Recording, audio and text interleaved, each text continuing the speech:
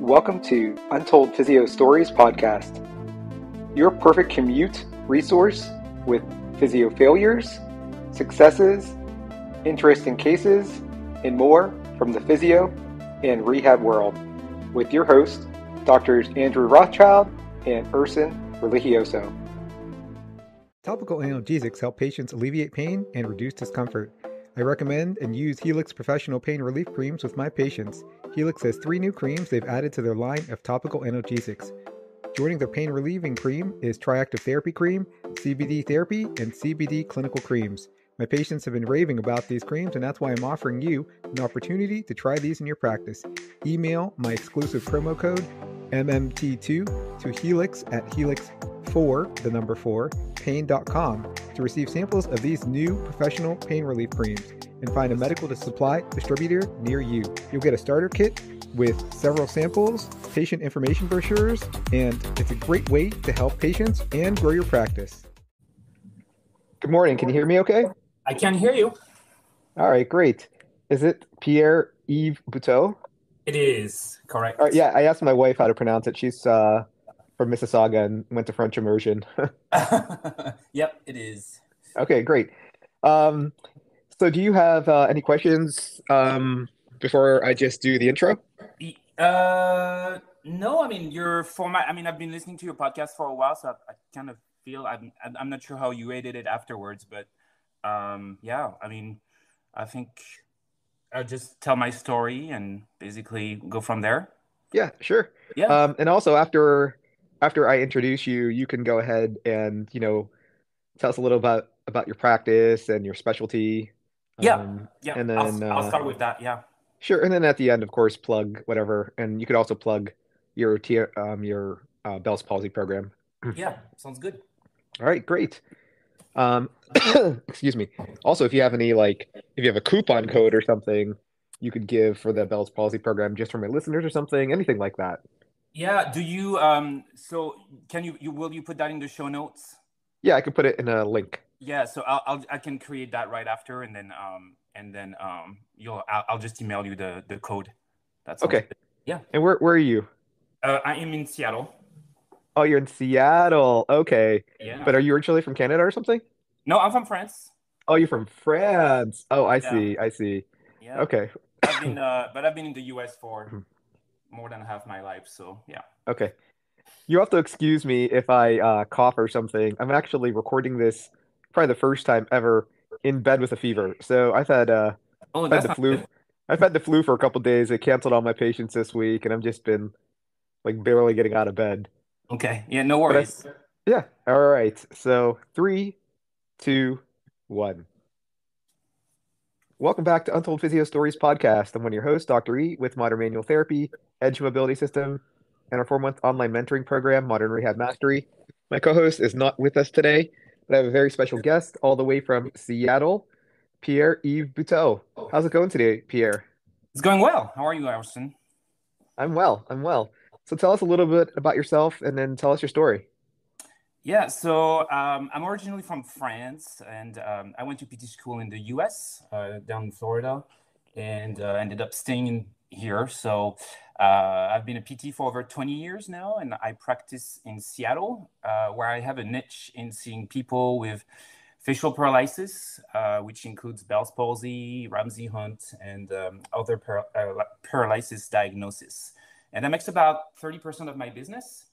So I've been following you online for several years now, and I've always enjoyed your topic and approach to practicing physio. And I've also attended your classes on extremities and TMJ, which I also treat. And today my story is in relation to using one of your ISTM tool, the Edge Star, and I've had great results using it with my facial paralysis patients. So lots of these patients end up with significant amount of fibrotic tissue in their face, and generally more so if the paralysis is severe and has lasted for many more weeks or months. And I know people hear all the time that Bell's palsy heal on its own, but I'm here to tell you that 30% of patients with facial paralysis are actually left with long-term complication because a lot of complication from the soft tissue restrictions that actually happened, and it also can develop into the wrong movement pattern retraining, which is called synkinesis. But that's a different topic. So anyway, using the edge tool, that has allowed me to be more efficient in some of the smaller area of the face, which would make it very difficult with a regular size tool. So my story is I had this patient with Ramsay-Hunt syndrome, which I guess by now people might have heard of. It's what Justin Bieber had recently. So that was all over the news. But she had seen several practitioners in the past, and she finally found me online. She had a very limited amount of movement. She had hyperkinesis on her strong side, with significant tightness there as well. And as a side note, the mobility of the strong side should also always be addressed first in order to regain symmetry of the face. So, and I'm just plugging in a few things there because I know that most practitioners don't see facial paralysis patients. So, yeah. Anyway. So like I said, that lady, she struggled progressing, and I was the only person that she saw for treatment that was actually doing hands-on work, and both extra and intraorally. And I remember she had like significant restriction along the crease of her nose, like between the nose and the cheek. And with the star tool, I worked that area for a couple sessions. And on the second session, somewhat out of nowhere, we just heard this loud pop. So I was kind of freaking out a little bit about that from the noise. So that was very concerning. But the patient was all good, and like immediately she mentioned that her face was feeling much looser afterwards. So I just told her, okay, well we'll see where you're at next time, and we waited a couple of weeks, and I saw her again, and she reported that her face has felt the best it had since her diagnosis, and objectively, she was actually showing quite a bit of improvement with the lifting of her upper lip. So yeah, so that's my story. Nothing too crazy, but I had some good success with using the edge tool there with those patients. So just thought I'd share. Thank you very much. Yeah, I mean, I've only seen a handful of Bell's palsy patients because, a good amount of them do actually spontaneously resolve, but you're definitely correct. I mean, that's like saying that all low back, 80% of low back pain resolves in 4 weeks. Well, I know that's been a stat that's been around forever, but all these people still have low back pain. There's no amount of low back Right. pain patients for all these different clinicians, right? Right, exactly. But yeah, I mean, you brought up a lot of points that me, as even a TMJ specialist, it just doesn't occur to me. I mean, like, I, it's embarrassing almost to say that I don't look at the strong side, like I would only look at the paralysis side. Right. Interestingly enough, though, I did have a patient who, a couple years after I invented the edge tool, the bigger edge tool, and I didn't have the star yet, um, excuse me, she came in with for maybe TMJ or headache or just cervical issues, something unrelated to her Bell's palsy. And she told me that her Bell's palsy at this point was already 20 years old, and Yeah. nothing could be done. So, excuse me. I said, so okay, well, let me just see what I could do about it. So I just very lightly used the edge tool, only over a couple of sessions, all around her masseter, her nasal area, and Yeah. temporalis, and just all around her jaw. And only after 2 sessions, she had perfect facial symmetry, but Wow. she couldn't move anything anymore. But she was just so happy that Right. her eye droop, and her lip droop were gone. I mean, she couldn't have cared less that she was also better about her headaches and or her neck pain. That was just a bonus, because you have to look at yourself every day, and it's very disconcerting, right, to see Yeah, it is. that asymmetry. People don't realize how powerful Yeah. symmetry is in terms of the face. Yeah, it really is, and I think a lot of these patients are really underserved. Most of them are.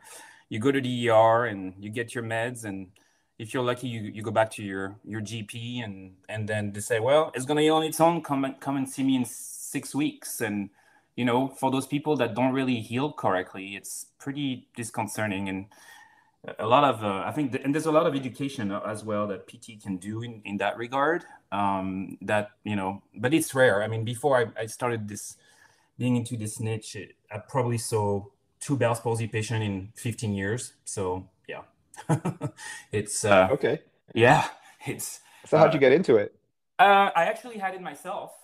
So I started kind of doing some research about like the best treatment, because we there's a lot of PT will treat this with like active movement, and really you shouldn't be using active movement until you actually have some movement, because otherwise it's just like basically trying to turn on a TV that's not plugged in the wall, and there's really no point to that.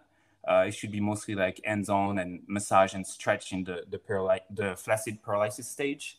And then once the paralysis stage, which when you regain movement, that's when you can do more neuro rehab with specific movement, and all these movements should be super targeted and small and controlled.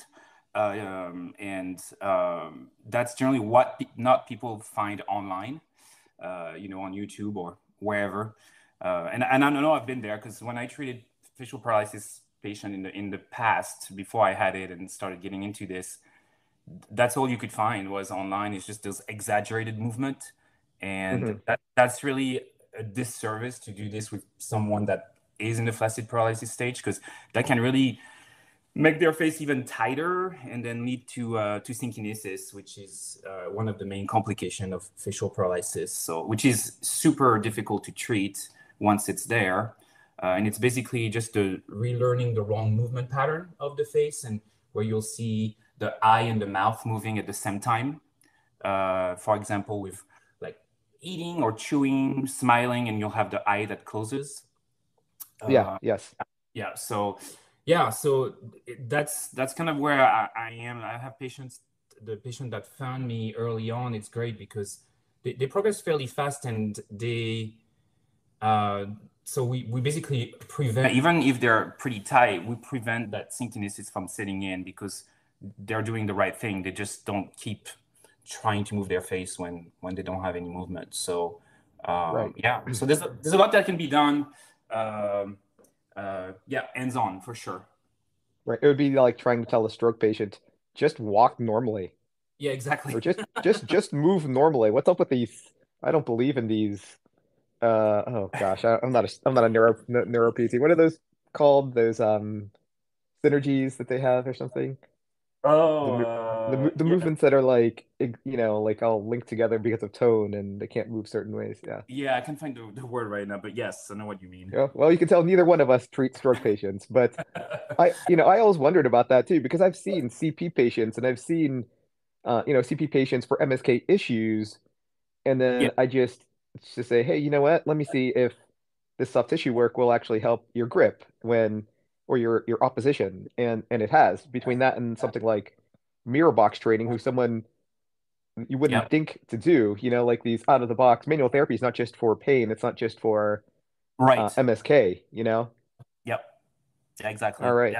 Yeah. For facial paralysis, it's pretty important just to get that input on the face, just Yeah. for brain memory and mapping, and just so, especially for long term people that don't have movement for several months at a time, it's super important to have that manual input. So. Now, now, do you think that patient who I saw after 20 years, should I have actually tried to work on her motor? Because I just thought that I won't be able to restore motor. I'd just be able to restore the symmetry. I mean, yeah. I mean, I think it's worth a try. I've seen it with people that had synkinesis for like 10, 15 years, and we made some improvement with that. So with Okay. their movement pattern. So yeah, I think it's worth a try.